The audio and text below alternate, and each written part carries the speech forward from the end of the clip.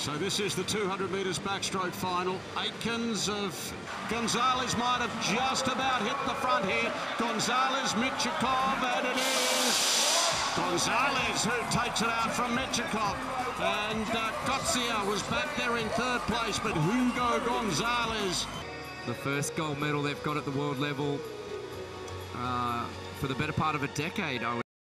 I just hope I can get more fans into swimming. I heard that the last time we won gold at World Championships was 30 years ago. So I'm just hoping to inspire young swimmers in Spain, get more people involved into the sport, and make my teammates, my family, and my supporters back home proud.